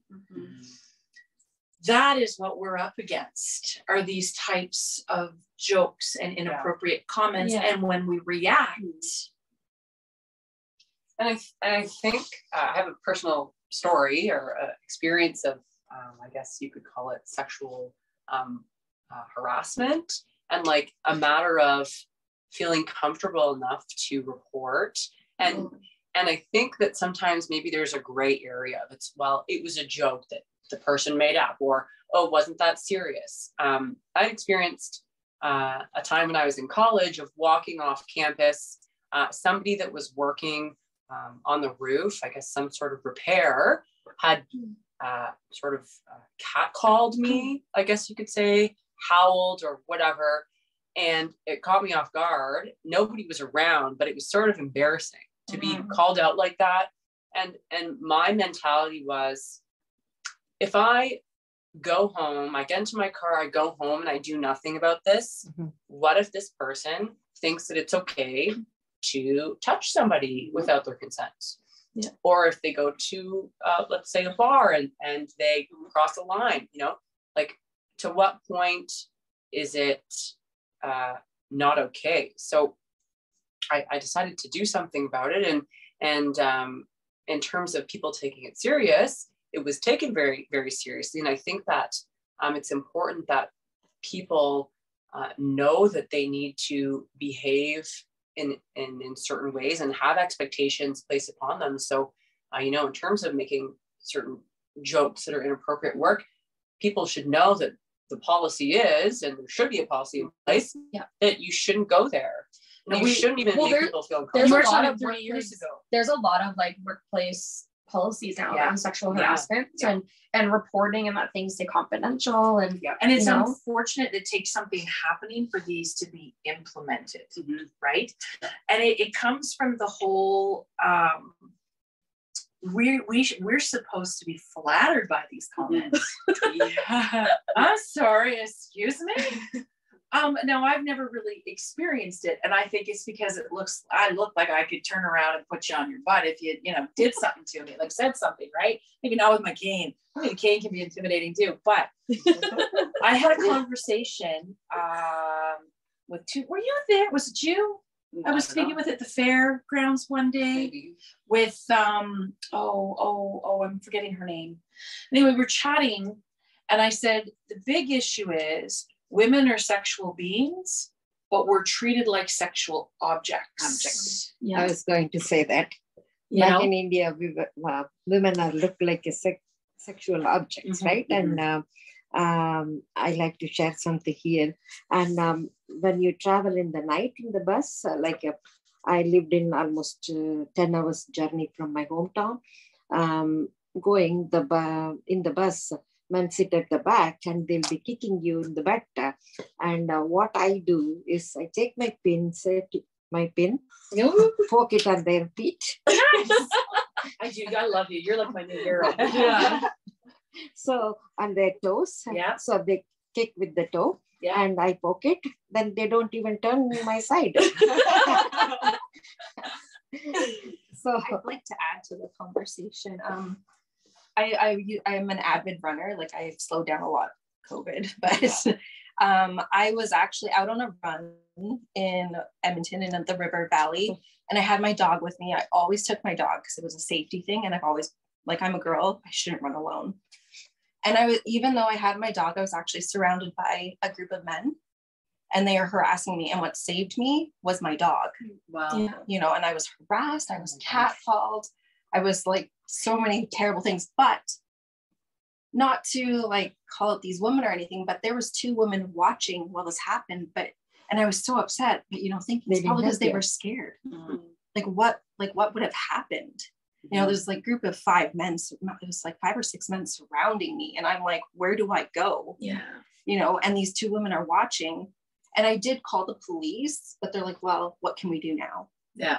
Like, so with the Me Too movement, do you think that women are feeling more comfortable in reporting harassment? No. It's like We're the Brock only Turner. Like this like argument gets me heated. Brock Turner. He was caught in the act. 3 sexual assaults. What, he spent like 6 months in jail. Yeah. Trigger warning. White male. Trigger warning. He was a white man.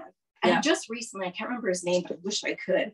And he got off, the judge just let him free. Yeah. Overturned his conviction. One judge What said, the hell? One judge said to a victim, couldn't you have crossed your legs? That was here in Canada. Oh, So when it comes to trigger warning, when it comes to sexual assault with women, we're the only victims of a crime that we're asked, what did we do wrong? Yes. Now, I am very open about my life and my experiences, and I was sexually assaulted when I was 11. And it's a sad day and age when I say the words, I'm lucky I was 11 because I'm believed. Mm-hmm. At what age? I say to people, well, at what age do you stop believing people? Mm-hmm. Yeah. You know, do you start? But I think also if you're drinking, if you do report something, number 1, it is a trauma. Okay, so you've experienced a trauma. Number 2, you arrive at the hospital, you get, you know, it's just like going, like it's just another trauma where it's like the rape hit, and it's, you know, having to relive that story. And I watched a documentary where a young girl did go through a sexual assault and literally had to tell her story 5 or 6 times, you know, different officers, and they're writing it down every time. And you remember you're new reliving, information. and you're reliving that trauma over and over.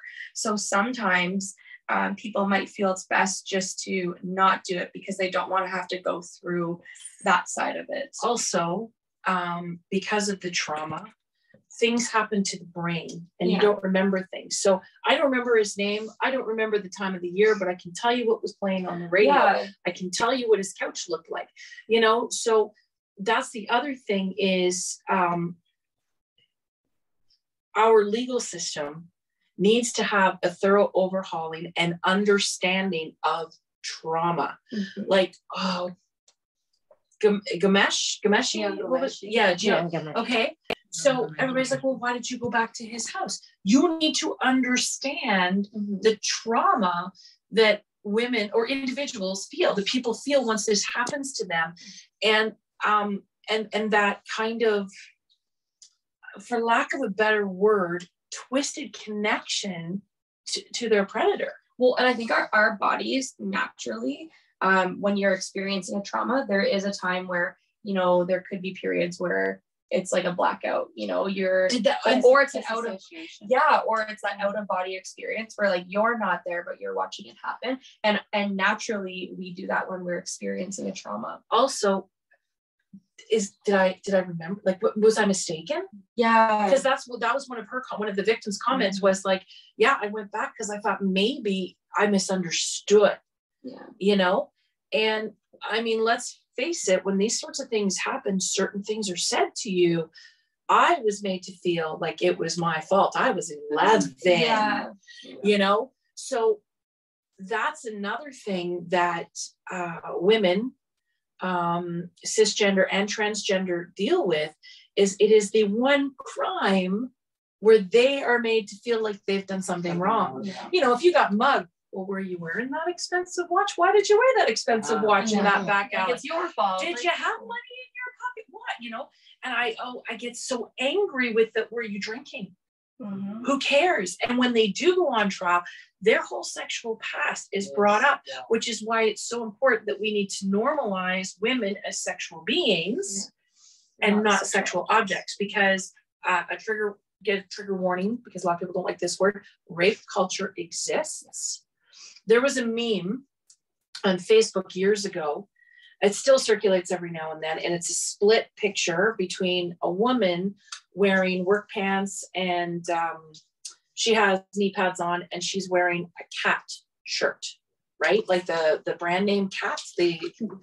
And then on the next panel, it says, oh, two can play this game. And it's a cat wearing a t-shirt that says whore. Okay. And people are sharing that and they think it's funny. And I remember sharing it and saying, okay, so what about this picture made her a whore? Was it the fact that all of her skin was covered? Was it the dirty knees? Like, and that is, it was a woman who shared it. And this is why it's important that we put an end to this sort of thing. Yeah. Because that right there perpetrates rape culture. Just because she was a woman, she was a whore, and everybody thought that was funny, that a cat was wearing it. These are the things that need to change so that people start taking women seriously when they report. Yeah. Wow. You look at the MMIW two-spirited. Mm-hmm. Like, that's a huge issue all on its own, but missing and murdered Indigenous women is just, it's out of this world of how Indigenous women are treated. Mm-hmm. Like, and that's like, it's unreal. And I can't fathom that idea of saying to someone, well, what are you going to do? And we created a culture where it seems to be okay. This happens to Indigenous women, because we are talking about a country that really needs to take a look at its history when it comes to Indigenous individuals. 100%. But the fact that Indigenous women to this day, maybe not right now, but in the last year or two, were still sterilized against their will. Mm-hmm. We don't see them as individuals. We don't see them as people. And I'm not saying we, I mean, collective we. And it's you see it in BIPOC communities and LGBTQ2S+ communities. We're not seen as somebody that matters. And you're right, it is in, like, we can go back hundreds of years. Like, I'm a registered Alberta Métis. So you look at my great-great-great-grandmother, her husband died and he was Scottish and she was Métis, and she just got pushed out of her land. But that still happens. Yeah. And this is at the end of the, late 1800s? Like, yeah, I would say, and it's still happening, maybe not pushed out of your land, but women of Indigenous culture are still having to fight for those extra rights that I identify as white. I am Métis, but my skin is white. So I have that privilege of just like not having to think twice about it. It's unfortunate. I'm trying to be better about it, but. And I think the term is, because I have a friend who is BIPOC and it says passes as white. There's no question. You know what I mean? Yes. And I mean, yes, I'm LGBTQ2S+, but you don't know that by looking at me. So I have a privilege that someone who has a visible difference. Yeah. You know what I mean? And even in my community, I had somebody say, you don't look gay. To be fair, but you look like you wear sensible shoes. I do. I have a bad hip. Of course, I look like I wear sensible shoes. But like my partner, she has all the piercings. She has the piercing. She has the short, spiky hair. Like I was guilty of it too. Looking at women like her, I'm like, I'm sure she's gay. So people were like, I'm like a lesbian. I'm like, well, I'm sorry. What does that look like? I'm not wearing my patch today. Like, so I have that privilege also with being LGBTQ2S+. I was never in the closet. When I started dating my girlfriend, a lot of people asked me, well, when did you realize you were gay? I'm not gay. pansexual. Yeah. When did you come out of the closet? I was never in the closet. Yeah. I never really, like, I knew I was attracted to women, and I knew I was attracted to different people. I assumed I was going to be with a guy. I never had any reason to live my life sheltered. So as being the founder of Renfrew Pride, sometimes I feel like a fraud because I don't have the same experiences as other people in my community do, because I've never been afraid to be who I am. I was 43 when I met her, and she was like, well, what if your family, I'm like, I'm 43 years old. I've been single for 24 years. I'm just lucky my heart still beats. Like, that's all anybody's going to be worried about, is that I'm not dead inside. I lived too much of my life to care what people thought. I realized that gives me a unique opportunity to be a voice for my community, because I haven't had that beat down, that bullying, that closeted experience that makes me afraid to speak out. Yeah. And so I see that now as a responsibility to speak out. And I think what you're saying too is important, where everybody has different privileges, right? Mm-hmm. So yes, I identify as a person of color, but I'm mixed. So there's two different areas, right? And you know, I'm married to a man, and I haven't gone through certain things that some people in our LGBTQ2S+ community have gone through. Mm-hmm. And I have a friend who we did a presentation with the town of Petawawa, and when we chatted, you know, she's gay and I'm not. We just said, we both have really different privileges. And that's why we came together to hopefully start a committee, because we're coming from two different backgrounds. But that's beautiful about diversity, is that people can share their backgrounds and bring their perceptions and their ideas forward that we might not have thought about, because we don't have the same background as everybody. Exactly. Well, an advocacy and an inclusive mindset are as well as tangible action are really needed in the community. I think we can all agree on that. And several of you sit on diversity and inclusion committees. So what work is being done in those meetings right now? And Pembroke is very active in diversity committee. And I think Ellen's dad, he's chairing the committee, and they are really working hard and going forward with so many different things and creating visibility in the community. And also I sit on the committee as a member, and through different activities and programs and events, we library is doing its job to create awareness in the community for the diversity and inclusion. And in the library, we do the Pride Week and Black History Month, and also Multicultural Festival and all those things. And because of that, library gets a very important place in the diversity committee, and they are doing a great job and going forward, creating visibility and making an inclusive place, Pembroke. That's what they are trying to do. And I would like to say diversity brings the prosperity to the community.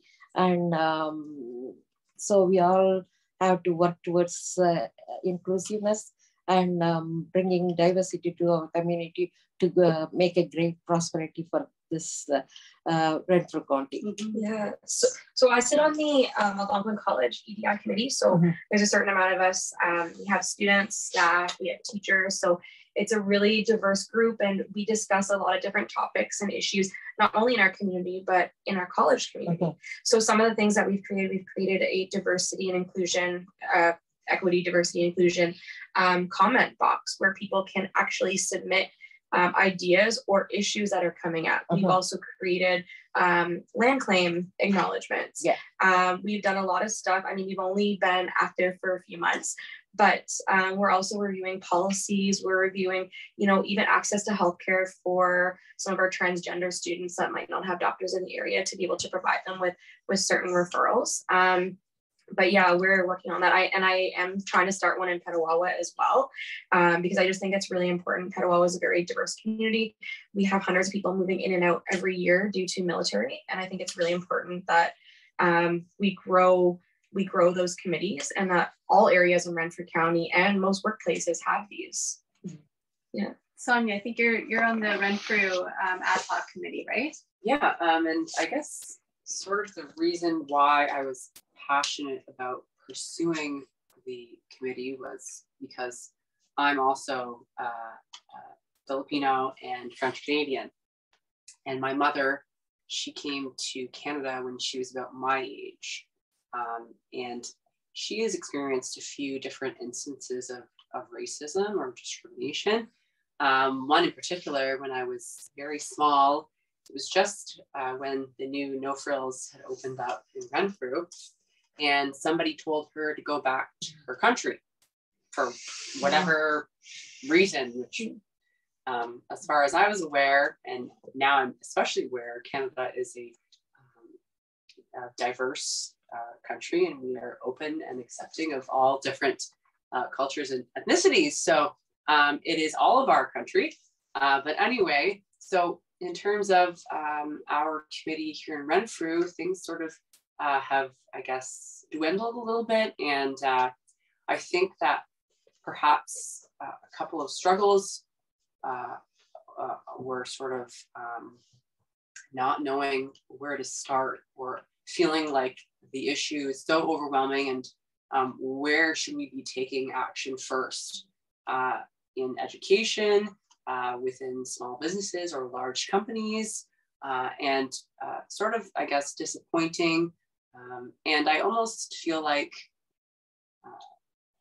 not only is a committee or some sort of organization important to have, but also to encourage individual people to have that conversation about diversity and inclusion.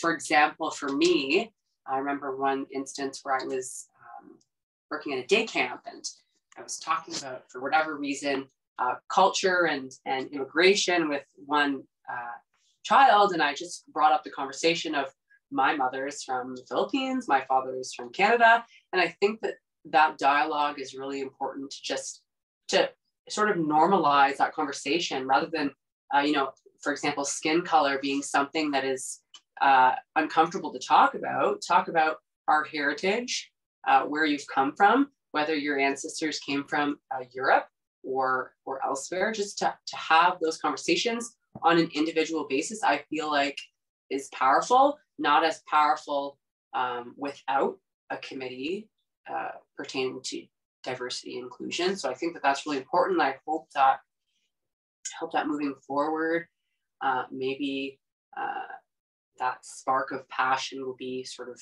ignited again, perhaps with the help of all of you to sort of get things back on track. But I know that a lot of people are passionate about the topic and are passionate about being inclusive and welcoming and educated about diversity and inclusion. So I think it's just a matter of having that conversation again and making sure that the conversation continues, and that things happen. Mm-hmm. So well, and I too sit on the Pembroke Diversity and Inclusivity Advisory Committee as part of my work with Local Immigration Partnership, and the great work that is being done with that committee. I approached the city to say, I think that there's you folks this is an exemplar here, and said, I think that there is a lot of information that can be shared with all of the municipalities, mm-hmm. to say, this is what's been done to date. I'm not saying it's perfect, but this is a model that can be followed, a model that has been successful and that can be used to start up. And so Local Immigration Partnership, in partnership with the City of Pembroke, we created a little how-to guide to create your own EDI committee. And so, and some of the terms of reference from the Algonquin College Pembroke campus are in there, and just kind of a starter package, so that there's a little bit of a guide, because it's scary. Mm-hmm. There's a fear of a misstep, and the misstep in these instances is not stepping. That's true. That's true. Yeah. And I think a lot of municipalities are missing out on grant pieces, right? Like there are certain grants in Canada that you can apply for if you're trying to build equity, diversity, and inclusion within communities. So it's not just about and yes, they can be expensive if there's certain things. Pembroke did the diversity garden and a lot of different activities, reviewing some of the murals and approving, Indigenous artwork within the city. But there are grants, because this is something that's really, really important to promote. I think too, and I don't want to speak out of turn here, but it's, and if I'm wrong, I know people will correct me, but like you said, Renfrew's just kind of gone quiet. And I know that one of the big proponents, or one of the people that really pushed for this, has moved to another town. Mm-hmm.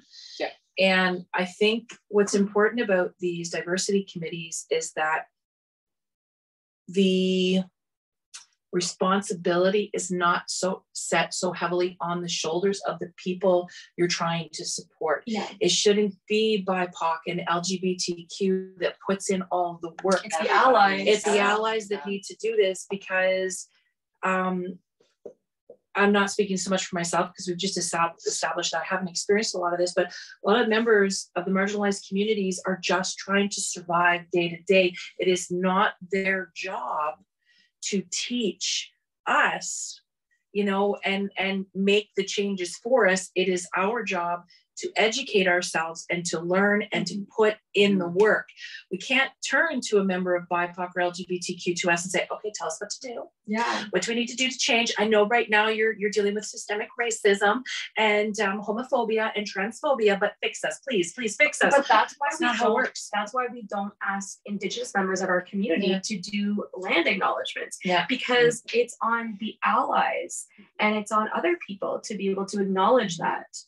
And I think the first thing that needs to be done, I'm speaking for Renfrew because I live here, is to acknowledge that there are biases here, gender, systemic racism, because we were talking about Rose. She was part of an article along with some other individuals talking about their racism experiences. Do you know how many people came to me and said, well, there's no racism. If she was experiencing racism, why didn't she tell somebody? She is, and you're still not listening. Yeah. So that's the first thing that needs to happen, is that as a community, we have to acknowledge that we have growing to do, we have changing to do, we have educating to do.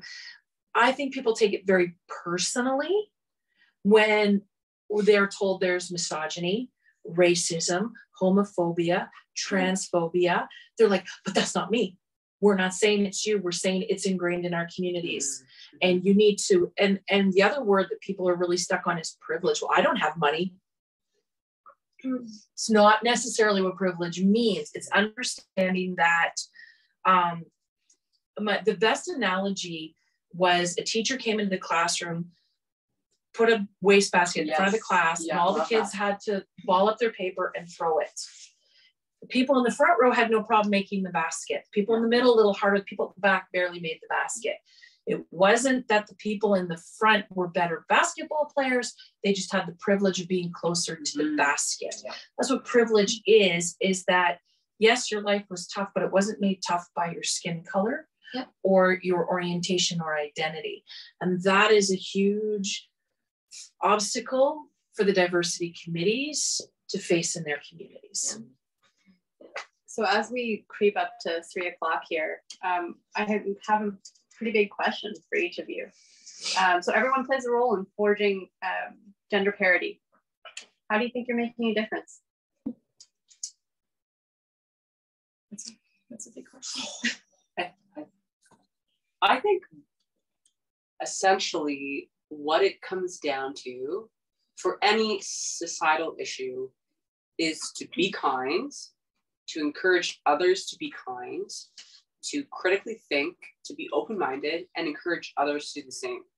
And I think if everyone was able to be open-minded, was encouraged to be kind and wanted to be kind, none of these issues would exist. We wouldn't care what other people decide to do with their lives, who they want to be with, what they choose to do as a career. And I think maybe I kind of live in like a fantasy world of wishing that everyone was open-minded and kind and inclusive and you know, more concerned about developing themselves personally and just trying to make a positive contribution to the world. I think that's the solution that I foresee being effective, in addition to everything else that's being done. But that, for me, that's like at the top of the list, which I don't necessarily know if it's realistic. For everyone to be exactly that way, just because we're conditioned and, you know, we've had life experiences. And I think that if we can just encourage people to be kind, and if we can be kind and spread that kindness, which sounds terribly corny, that is when we can make a more inclusive and positive community and world for everyone to exist in. Yeah. I think first off, we have to recognize how the bias works in our favor. Yeah. Acknowledge that, own that, accept that. I think for me personally, one of the biggest achievements was raising my son to be a feminist without even trying. I think that role modeling, living what we're talking about, you know, being that change we want to see in the world. Again, we're going to those corny cliche sayings, being the change you want to see in the world. And most recently for me, with everything that's happening in the world right now, and in our own backyard kind of thing in Ottawa, I had shared a post, and it was an Indigenous mind thought of what are my obligations, not what are my rights. And that actually created a debate on my page. I've been shifting my thinking to what are my obligations to my community and to mankind, as opposed to what are my rights? Because as soon as we fulfill our obligations to our community and to mankind, those rights will just naturally be met. I like that a lot. That's good. I would say my piece is like advocacy. So continuing to be active in my community, be active in my workplace, and educating others about why this is so important, whether it's diversity, whether it's, you know, gender biases and issues that come up. But I will continue to be involved. I will continue to be a voice, and I will continue to stand up for others. Yeah. And I would like to add the change has to come from within us, and we have to be bias free, and we have to, for example, when my son got married, I told him, you are not getting your mother, you are getting your partner, and you have to share everything with all the chores you have to share. So like that, it has to start from us to make changes. And even at home, in the workplace, we have to be change makers. I will leave it with that. I still love you. Yes. Well, before we close today's event, I want to take a moment to acknowledge Ottawa Valley's awesome and ultimate boss babe, Holly. Thank you. Mastermind behind today's event, and of course the other Holly, the other talented Holly Molenaar from HA Video Productions for capturing today's important dialogue. And I would also like to acknowledge that this is probably the most people that I've been in a room with in quite some time, and I feel so privileged to have spent the last 2 hours with each and every one of you. I am grateful for all of your candor and for sharing your thoughts on today's Break the Bias. So Jodi, you saw my other side today. I love that side. I'm just flipping my camera around. I know I'm not looking at you guys individually, I'm looking at my audience here, but I would like to thank everyone that participated today. Jodi, I cannot thank you enough for being our moderator. All of our guests, I am so privileged, as I echo Jodi's words, you know, to be able to participate in this conversation by being a listener. I've learned so much. I really take a lot of value away from this. And I hope that all of you who joined us today have taken a lot of value away to this as well. I've been watching the comments. Believe me, I've been going through them and seeing everyone's commentary. And I wish that I could speak loudly for you during the conversation. But I think that everybody touched on some great points. And I don't even think that there's not time for questions, because I really think that we covered it all. You know, you guys really went there in all areas, and I just think it was so valuable. And I'm really appreciative that we have such strong voices that are amplifying other voices here in the community, to be able to give them the opportunity to say what, you know, what they might not be able to. So I want to thank you all for that. I'd like to thank Maple Ridge Inn Bed and Breakfast here in Renfrew for hosting us. This is a gorgeous location, as you guys have been able to witness the entire time. We've got some wonderful sponsors who donated swag bags to us We've got Sunshine and Sweets, which is out here in Renfrew. We've got Farm Gate, which is out in Arnprior. We've got Sweet Sucra. I hope I'm saying your business name right, Amanda, who donated macaroons. We've got so many others. And of course, I'd like to thank the town of Renfrew. I'd like to thank the city of Pembroke, the town of Petawawa, Renfrew County Community Futures Development Corporation, Perro Center for Women Enterprise in North Bay. Who am I missing? Township of Laurentian Valley. And I think that's it. I do apologize if I forgot anybody else. Ottawa Valley Tourism Association. There we go. There was the last one. And again, I'd like to thank you, our listeners, our followers, our community for listening, for being a part of the conversation, and for our panelists who shared their opinions, their personal stories and experiences, and for being vulnerable, for speaking up for women in the Ottawa Valley. Thank you all for being here today. Ladies, thank you all for being here today. Bye. And we will be back soon. We will see you guys in May for our next event. So stay tuned. Be sure to follow OV Boss Babes podcast, Ottawa Valley Women in Business, and me, because I'm always sharing lots of things that are going on too. Thank you so much.